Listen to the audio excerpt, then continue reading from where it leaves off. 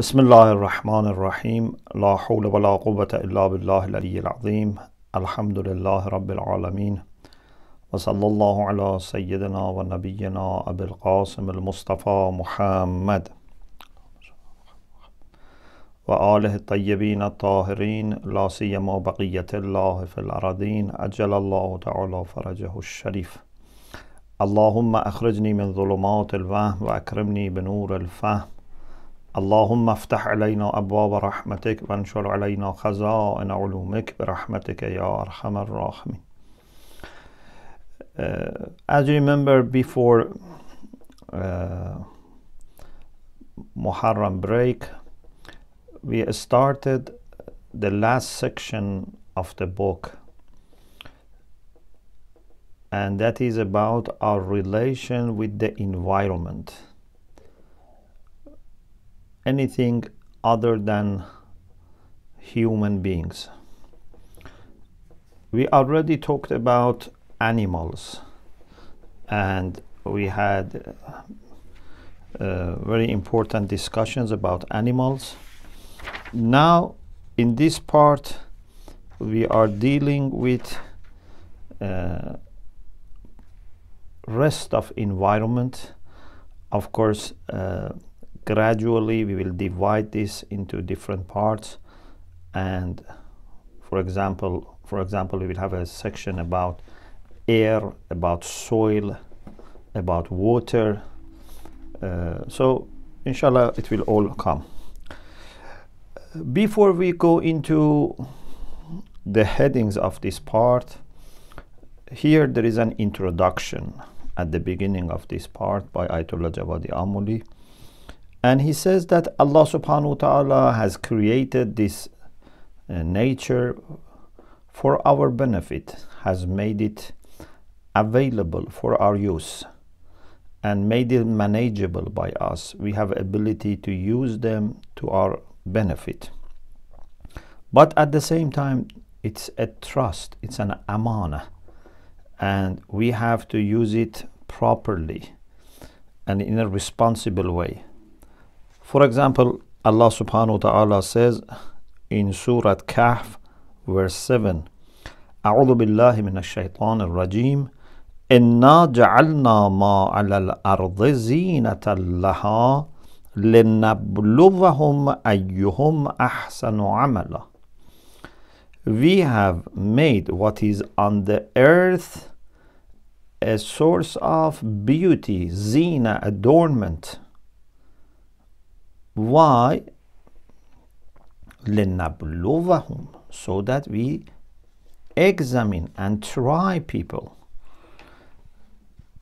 There can be different reasons and different explanations, but one reason is that this is used as a means for testing people, to see أيهم أحسن عملا, which of them are best in action.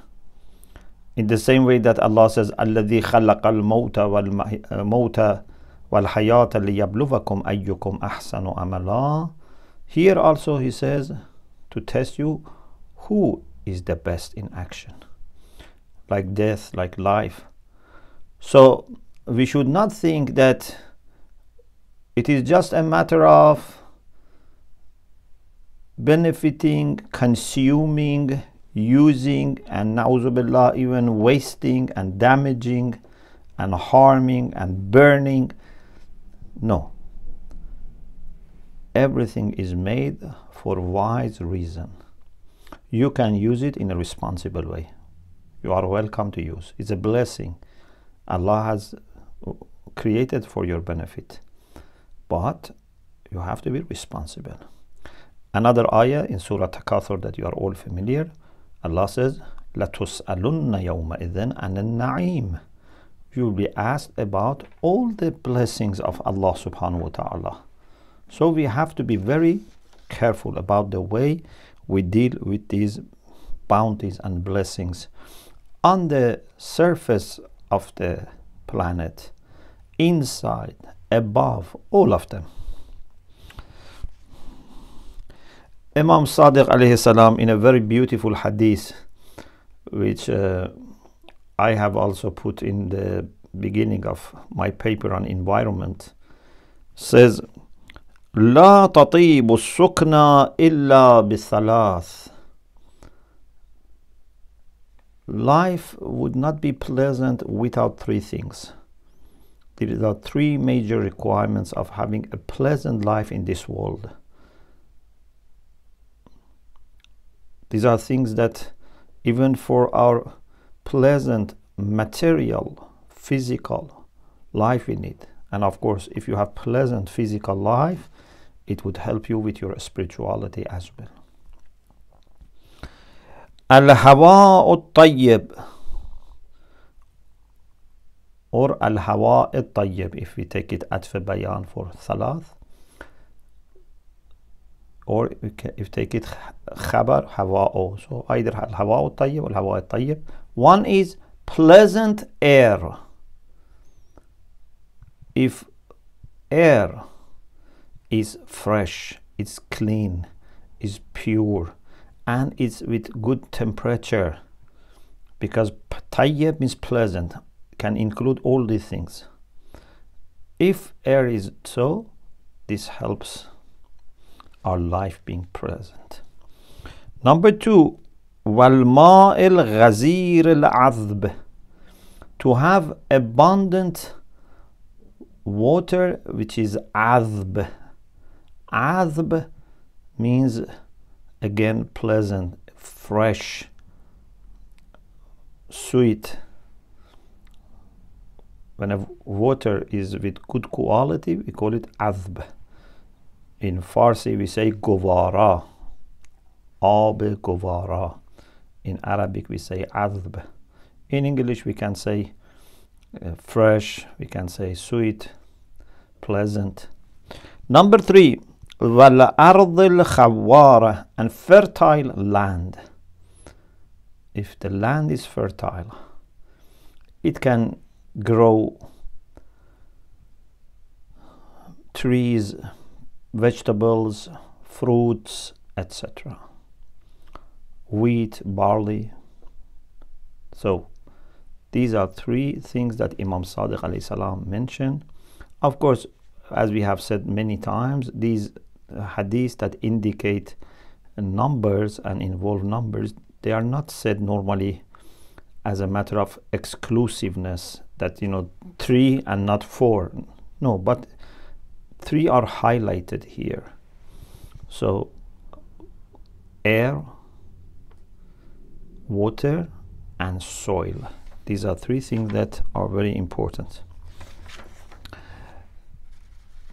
About farming, about planting trees, about agriculture, there are lots of beautiful hadiths. But at the beginning, just we mentioned one hadith from Rasulullah sallallahu alaihi wasallam. Then inshallah we will have more later. And also I have mentioned some in my paper about environmental ethics in Islam. According to a hadith, Rasulullah sallallahu alaihi wasallam said, ما من رجل يغرس غرسا إلا كتب الله له من الأجر قدر ما يخرج من ثمر ذلك الغرس. No one would plant a tree unless Allah will reward him proportionate to what fruits that tree is going to bear. In your lifetime, maybe some trees remain for generations. Any person in future is going to benefit from the fruits of this tree. You will be rewarded. This is how beautiful is planting trees, making gardens, making farms that people can benefit from, and how also Allah is generous, that consider this as a great act of worship, as a great act of service. And also it shows how much we have to be careful about preservation of nature and improvement of nature. On the other hand, we have many things about condemnation of polluting waters and wells and nature in general. Okay, after this introduction, now let us go to the first chapter about the environment. Ayatollah Jawadi Amuli here mentions a few important points. One of them is that in the same way that for our health, prevention is more important than treatment, and you should try not to become ill. Although if you become ill, you have to go through treatment. You cannot refuse treatment. You have to try to find treatment. But the best thing is not to become ill, to live such a life and safeguard your health in the way that you don't become ill as much as possible, as much as is avoidable. With the nature also, we have to be very careful first about not letting nature and the environment to go into wrong condition. Pollution, I don't know, eradication of the trees and forests and greeneries, excessive use, burning, all are things that we have to be very careful about them. And then if God forbid these problems happen, like, you know, there is fire, you know, we have to stop it. If there is dirt, we have to remove it. If there is pollution, we have to find a solution for it. So first, prevention and protection, and second, treatment and recovery of the nature. This starts with your own home. Inside home must be clean. Then the gate and entrance to the home should be clean. You know, sometimes maybe people think that inside home is okay, but outside home is not important. But we have hadith about fina. Fina is the entrance to your home. You know, we have about Abu Abdullah alayhi salam, we say وَعَلَى الْأَرْوَاحِ الَّتِي حَلَّتْ بِفِنَائِكَ. Fina'ul Bab is just, you know, when you put your steps before entering. That space, which means like entrance to your home, is also important to be kept clean. Every person should keep inside and outside their homes clean. The public passage should be clean. And as much as it is my responsibility, I have to keep it clean. If there is collective responsibility, like streets and, you know, places that it's not for one particular person, so we have a collective responsibility to find people who can clean, either city council or, you know, small villages, maybe, you know, they can hire some people or, you know, divide the task among themselves. But we have to make sure that we keep everything that is around us clean. There is a general principle that Ayatollah Jawadi Amuli wants to draw from this hadith of Prophet Muhammad sallallahu alaihi wasallam. Inna Allah tayyibun yuhibbu tayyib, nadhifun yuhibbu nidhafa.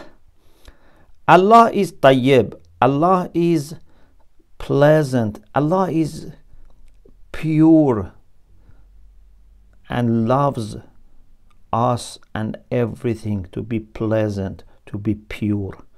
Nidhafa means purity, cleanliness. Of course, in the case of Allah, it's not a matter of physical cleanliness, but it's purity. But what is amazing is that in Islam, purity of the soul, or you can say a spiritual purity, and purity of the body, or you can say physical cleanliness, are very much connected with each other. In general, Islam very much brings harmony between body and soul, between individual and society, between this world and the hereafter. These are three major areas that harmony to the maximum are wanted in Islam. So Allah himself is the maximum and the highest level of purity that you can imagine, purest of the pure, and he wants us in both our body and soul, in our physical environment and also in our human relations, to exhibit this purity and this cleanliness. Physical dirt and spiritual ugliness both are condemned in Islam. For us, not only having moral problems is bad, but also having physical disorder and physical untidiness is also very bad. If we are going to live by Islamic standards, we have to be the best people in the world when it comes to purity of the heart, purity of the intention, and also physical condition, whether it be well-being, being fit, being healthy, eating healthy food, keeping everything in order, consuming very reasonably, all are part of our Islamic lifestyle. So, inna Allaha tayyibun yuhibbu tayyib. Allah is tayyib. Tayyib means anything that you like, anything which is likable, pleasant, and he loves also things which are tayyib. Allah is nadhif, clean, pure. Yuhibbu nidhafa. He loves also cleanliness.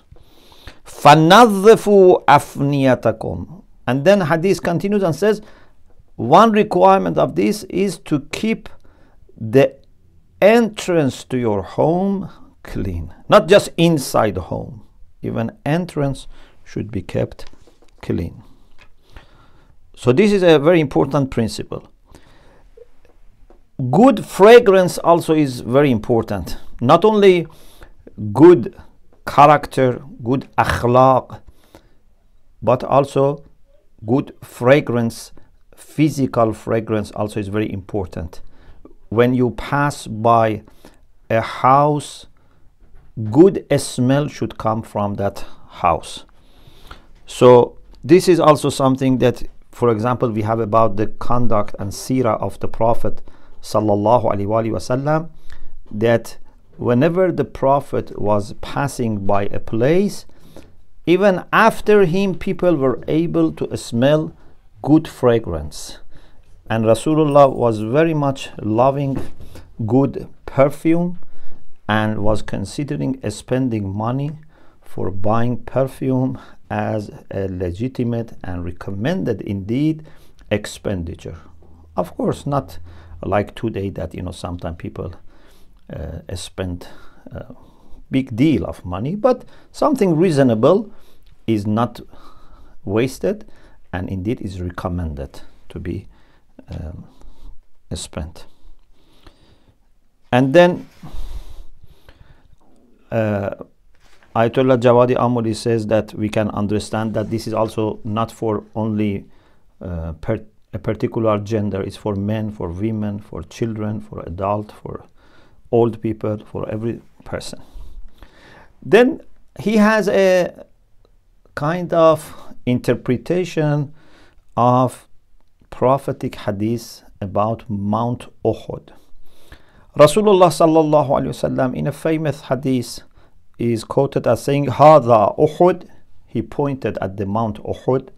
Some of you who have gone to Medina, you must have visited the Mount Uhud, where people go to visit the martyrs of Uhud, like Hamza Sayyid al-Shuhada.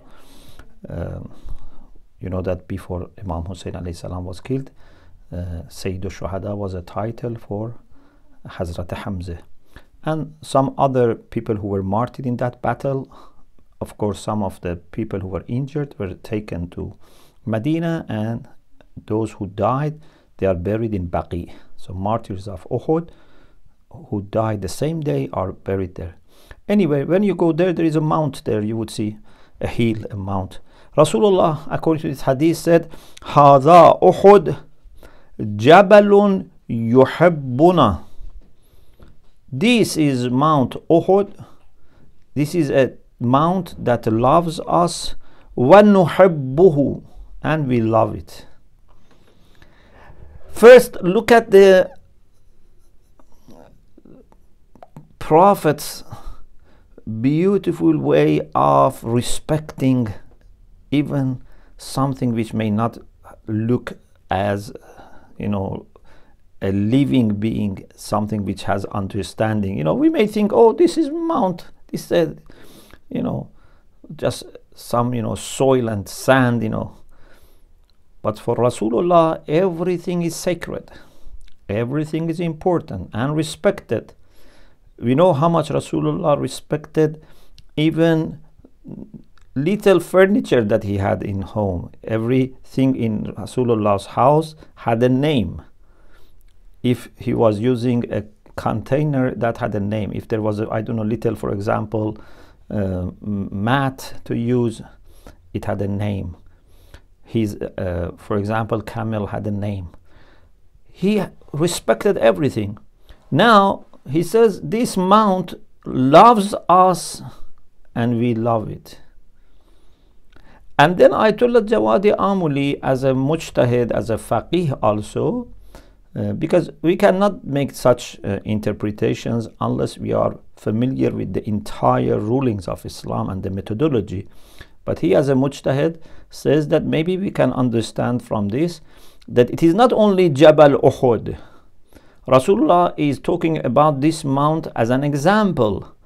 Otherwise, Rasulullah and every Khalifatullah loves all the mountains and all the hills, and we should also love them.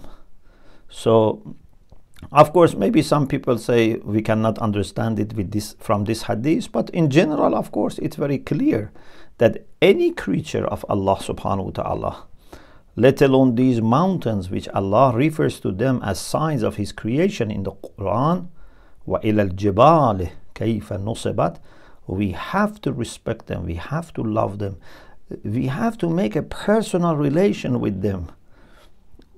When you pass by a mountain, a river, an ocean, or garden, you should recognize in them something unique, and you must, make a personal connection with them.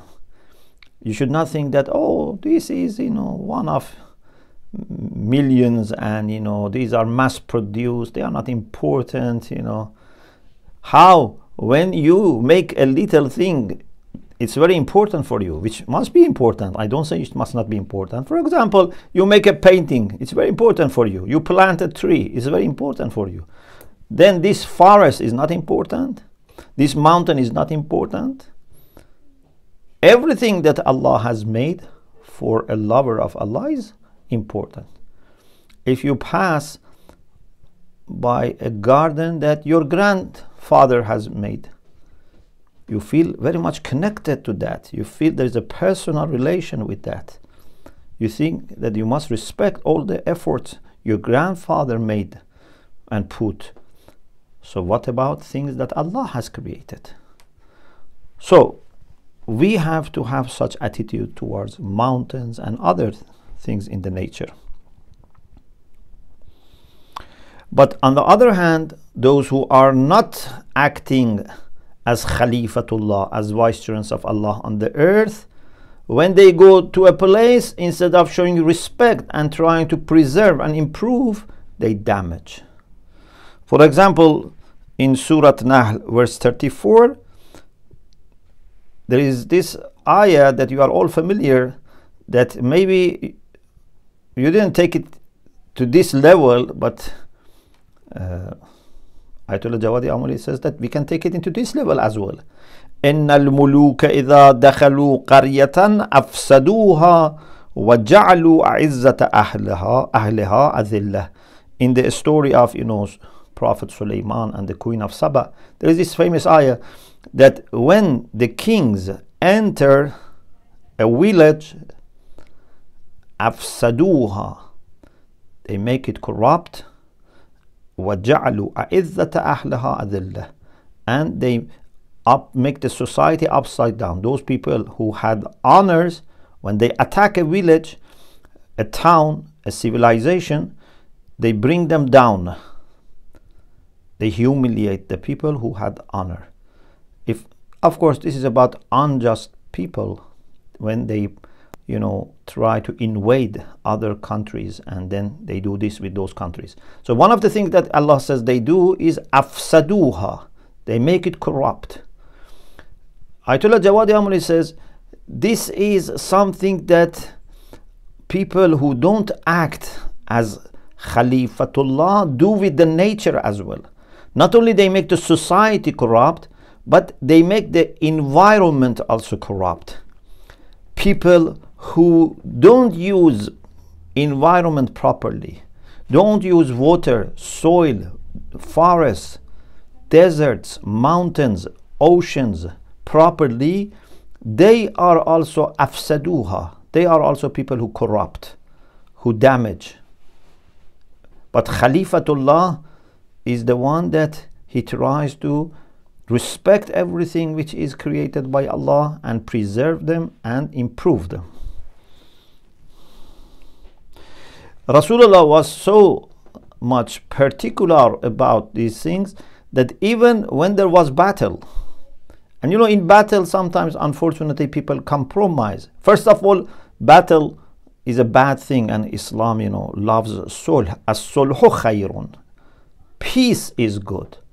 War can sometimes be as the last resort, just in order to bring peace, in order to stop further you know, damage. But if there is a legitimate war, still we should not allow ourselves to have exceptions about environment. We cannot say this is the land of enemy, so we can corrupt their, I don't know, greeneries, their water, etc. Or in order to win, we have to damage the environment. No. Rasulullah sallallahu alaihi wasallam was addressing these issues before wars, and one of the things that he used to say is not to cut the trees, even the trees of enemies, not to cut them. Only maybe in a very exceptional cases, if a tree, for example, is not cut, maybe more human beings are going to be killed. Otherwise, as a way of punishing enemies, as a way of, I don't know, weakening enemy, as a way of harming enemy, which normally people, you know, may do during wars, no. Unfortunately, we see in the 21st century how people, you know, disregard environment of others, I don't know, cultural and historical heritage of others, innocent people, places of worship, schools, hospitals. They bombard everything, unfortunately. But even at that time, Rasulullah sallallahu alaihi wasallam was asking Muslim soldiers to be different, to know and remember that if a war is legitimate, it has to be for the sake of Allah and with full commitment to moral responsibilities. And one of the responsibilities was towards, for example, innocent people, elderly people, children, women, and also environment.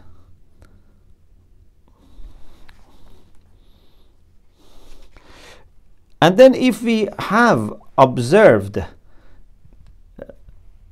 the cleanliness and good condition and well-being of the environment, there are some blessings, some outcomes for this. For example, Imam Hassan al-Mushtaba alayhi salam in a hadith said that if people observe few things, and he mentioned here these things, tarku zina, if people avoid fornication, wa kansul fina, and clean the entrance to their houses, wa ghaslul ina, and wash properly their containers, their dishes, and you know, things that they use, for eating, etc. Majlabatun lil ghina. It will bring richness. It will bring more barakah, more rizq. Avoiding fornication.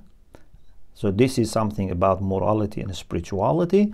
And as I said, in Islam, moral side and physical side come together. Then Imam says, and making the entrance outside your home clean, and also washing properly the dishes and, you know, plates and containers that you use. Imam Sadiq alayhi salam also said, غسل الإناء وكسح الفناء مجلبة للرزق. If you clean the containers and clean the entrance to the home, they bring rizq. Also, Imam Raza alayhi salam said, Kansul fana yajlibu rizq. If you clean outside home, as I said, this is mentioned in several hadiths, it would bring rizq. Then there is a heading about harming and polluting the environment. For example, about you know, if someone needs, for example, to comfort himself, you know, for example, needs, you know, to go to a toilet, should not say, okay, and now I am, you know, in the jungle or next to a river, there is no one seeing me, so maybe I can comfort myself here. We have to be very careful and avoid polluting the nature, and especially about trees that are bearing fruits, about river, these public passages, we have to be very, very careful.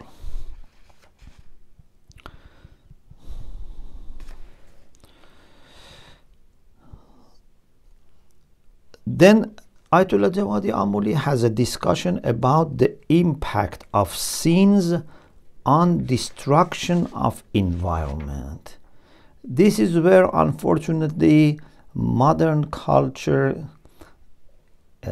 is totally unaware and unfamiliar, unfortunately.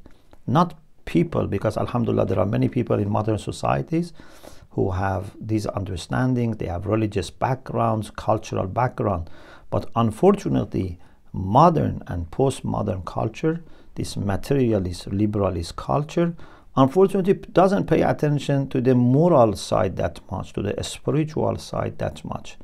If they pay attention, nowadays, unfortunately, even some of them, they don't pay attention to the global warming and the environment, etc. But if they pay attention, it's just the physical side. But for us, the moral and religious side is very important. In the same way that polluting physically nature is damaging, if we have immoral lives, if we don't observe piety, this also would damage the environment which is surrounding us. They are harmed with our disobedience, with our sinful life, as they are harmed by our lack of care towards their well-being. So Ayatollah Jawadi Amuli here explains that how oceans and the lands and the seas can be affected by sins of human beings, and he refers to this ayah 30 of Surah Shura. وَمَا أَصَابَكُم مِّن مُّصِيبَةٍ فَبِمَا كَسَبَتْ أَيْدِيكُمْ وَيَعْفُو عَنْ كَثِيرٍ. When some calamities happen to you in this public worldly life, it's because of what you have done. So if there is something as a general calamity, then we have to see what general responsibility we might have failed to observe. Of course, it doesn't need every person to be involved, or every generation to be involved, or every city to be involved. But we as humanity, maybe previous generation, maybe people in another city, when people in a large city, for example, put their waste into river, not only they suffer, people who are using later down the river, the water, they are also being harmed. Maybe actually they're harmed more. But as humanity, it's us that we are doing this to ourselves. So we have to be very careful about the way we live, and we affect the environment for ourselves, for our children, grandchildren, and for other human beings, and also for animals and birds. Just yesterday, I heard on the news that, if I'm not mistaken, 2/3 of natural environment has been damaged by human beings in the last recent decades. 2/3 of wildlife, some species of animals and plants, have been damaged by human beings and eradicated by us just over a few years.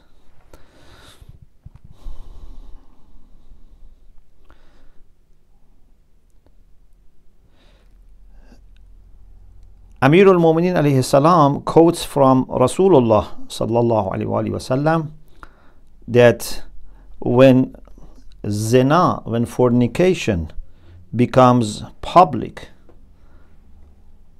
people may have always had some bad practices. Maybe in the course of history, some sins were there, but very private, with embarrassment, trying not to anyone understand. What is bad in our society today is that certain things have lost their sensitivity. People feel proud, and or at least okay that they are committing such things. So Rasulullah, according to this hadith, said, إِذَا ظَهَرَ الزِّنَا, if fornication is zahir, is apparent, is public, or zahara in the sense of it's dominant, is spreading, كَثُرَ مَوْتُ الْفُجْعَةِ, then unexpected death also becomes a lot. People would die a lot unexpectedly before their real deadline, their ajal comes. Or وَإِذَا طُفِّفَ الْمِكْيَالِ أَخَذَهُمُ اللَّهُ بِالسِّنِينَ وَالنَّقْصِ, or when people do tatfif, they sell less than what they have to give. So for example, Quran says وَيْلٌ لِلْمُطَفِّفِينَ. I say, for example, this is 10 pounds per kilogram, and I give less. And it can include any person who gives less than what he's paid for. Maybe it also is for employees that work less than the hours that they have to work. So if this becomes abundant, this is increasing, then calamities in the form of famine and shortage also would become more. وَإِذَا مَنَعُوا الزَّكَاةِ مَنَعَتِ الْأَرْضُ بَرَكَتَهَا مِنَ الزَّرْعِ وَالثِّمَارِ وَالْمَعَادِنِ. If people don't give zakat, then the earth also would deprive them from barakat in farming and in the mines. وَإِذَا جَارُوا فِي الْأَحْكَامِ تعاونوا على الظلم والعدوان وإذا نقضوا العهود سلط الله عليهم عدوهم. And when people do zulm in the rulings and in the judgments or in the governance, and cooperate over zulm and disregard their promises and their treaties, then Allah would make people who are their enemies dominant over them. وَإِذَا قَطَعُوا الْأَرْحَامِ جُعِلَتِ الْأَمْوَالِ فِي أَيْدِي أَشْرَارِهِمْ. This is also very interesting. When people disconnect from their kinship, they do قَطْعِ رَحِم, then money will be in the hand of bad members of the society. So قَطْعُ الرَّحِم would send away money from them, and then bad people have money and they misuse money against people. وإذا لم يأمروا بالمعروف ولم ينهوا عن المنكر ولم يتبعوا الأخيار من أهل بيتي سلط الله عليهم أشرارهم فيدعوا أخيارهم فلا يستجاب لهم. If they don't do Amr al-Ma'ruf and Nahy Munkar, if they don't follow the chosen, the good ones among Ahlul Bayt, then Allah would make their ashrar, their vicious and wicked people dominant, and then even good people among them, akhyaruhum, they pray, but the prayer would not be accepted. So this shows that even our moral, spiritual, religious misbehavior has impact on the environment and on the benefits that we can receive from the environment. Then the final heading for this part is about fire. If, God forbid, fire breaks out and there is fire, we have to extinguish fire. Unfortunately, right now that we are talking, there are many acres of land being burnt in some places in the world. This is a catastrophe, this is a calamity. This makes heart full of pain, that these trees and these animals and birds and wildlife, they all are damaged. Human beings are suffering. So we have to do our best to avoid such things, and when they happen, everyone should help to stop this, because this is another way of damaging the environment. But also here there is a spiritual point by Ayatollah Jawadi Amuli, which is our last point for today, and that is about this hadith from Rasulullah sallallahu alaihi wasallam: إذا رأيتم الحريق فكبروا فإن الله تعالى يطفئه. When there is fire, say Allahu Akbar, and Allah is going to extinguish the fire. Then he has here a discussion about what does it mean to say Allahu Akbar. Is it just we do nothing and we say Allahu Akbar and then all of a sudden the fire will be extinguished? He says, no, the meaning of saying Allahu Akbar is to be real muwahhid, true muwahhid. If you are true muwahhid, then your practices, your ideas, your collaboration, your lifestyle, everything would stop fire taking place. And if, God forbid, accidentally something happens, with this monotheistic approach, you will receive the help of Allah subhanahu wa ta'ala, and with your wise behavior under Allah's help, you can extinguish any fire, anything that is going to burn human achievements or human investments or natural resources.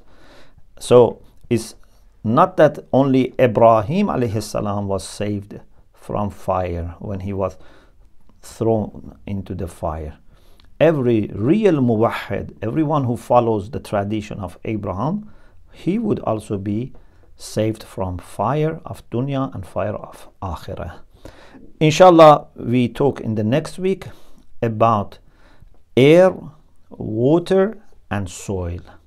Alhamdulillah Rabbil Alameen.